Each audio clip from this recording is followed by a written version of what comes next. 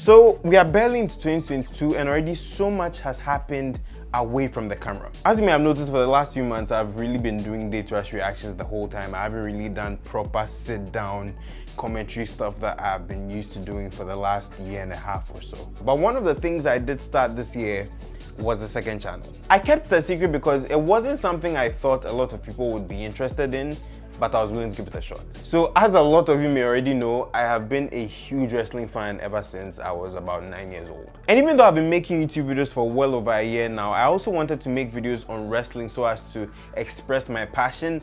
But the problem with that is I didn't want to put it over here because, to be honest, no one would watch. It's just the truth. So on January 1st of this year, I started that second channel and I have made about 25 videos on that channel so far. Let me tell you, I am failing miserably. Now look, I'm sure at some point you may have heard the term good artist copy, great artist steal. I was stealing and remodifying everything. You see, I've looked at channels like What's Culture Wrestling and Cultaholic and Wrestle Talk. These are channels that are dedicated to talking about wrestling and providing wrestling news on almost a daily basis. So I kind of tried that. No, I didn't kind of try it. I actually tried it. Worst decision I could have possibly taken, but it had its benefits. You see, what I was using to pattern these videos was What's Culture Wrestling's template, practically. They do wrestling news, then they review wrestling shows in the course of the week. So that's what I kind of did. You know, they have a show, there's this guy, bald guy, he does ups and downs of segments that he likes and doesn't like. And so I kind of changed it into pros and cons.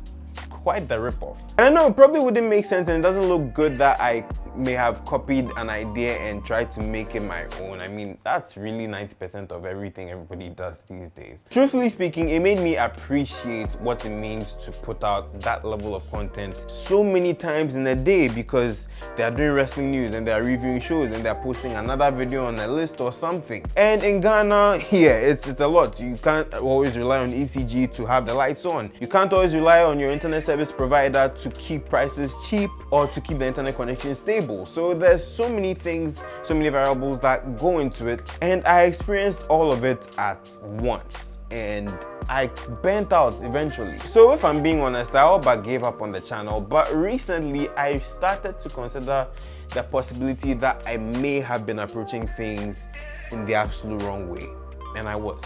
Here's the thing though, I don't mean to brag, but I have quite an extensive knowledge on wrestling. I mean, it's hard not to have that level of knowledge when you've been watching something for a little more than half of your life. And I figured that probably I need to switch things up a little, and that's what I've practically done. So yes, for those of you that are interested in seeing commentary wrestling content, I will be doing that on that channel. It's going to be a little similar to what I do with this channel, but with a twist in that that's about wrestling and this is really going to be more of, you know the dark man. I mean, I don't really need to talk too much. But basically, yes, I want to talk about some things within wrestling that I ordinarily would not have been able to do if I still continued on that format. And believe it or not, failing was probably the best thing that happened to me. Steve Harvey always uses the analogy of coming to a cliff and having to jump. And if you don't jump, your parachute will never open. Essentially speaking to the fact that if you never take a chance on something, you might never fly, you might never have a cushion landing, and you might never find your feet and ultimately find your path of success. If you do not jump, your parachute will never open. And in really thinking about that, I do realize this is very applicable to me, hence the reason why I have taken that direction. So yes, even though I wanted to keep it a secret for quite some time, now you know I have a second wrestling channel, or a second channel. No, it's not a second wrestling channel. This is not the first wrestling channel. I'm really going down a rabbit hole. I've been doing this a lot lately. So introducing DMK Wrestling, where I talk about all things wrestling related. You can catch videos every single week from this point forward. I promise I will not neglect it like I kind of did with this channel a few months ago. And I've had a bit of an existential crisis. But yeah, your dark man's back. Anyway, that's going to be it. I'll catch you very soon. I haven't done this in a while, so I don't really know how to sign out, but I'll see you guys. Bye.